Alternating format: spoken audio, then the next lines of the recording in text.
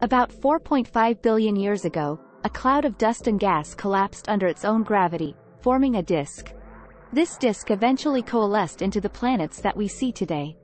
Neptune is composed mostly of hydrogen and helium, with smaller amounts of other elements, such as methane and ammonia. The methane in Neptune's atmosphere gives it its blue color. Neptune's atmosphere is very dense, and it is made up of about 80% hydrogen, 19% helium, and 1% other gases. The atmosphere is also very cold, with an average temperature of 220 degrees Celsius. The interior of Neptune is thought to be made up of a hot, dense core of rock and metals, surrounded by a layer of liquid hydrogen and helium. The outer atmosphere is made up of gases and dust. Neptune has 14 moons, the largest of which is Triton. Triton is a captured Kuiper belt object, and it is the only moon in our solar system that orbits its planet in the opposite direction. Neptune has 5 rings, which are made up of dust and small particles.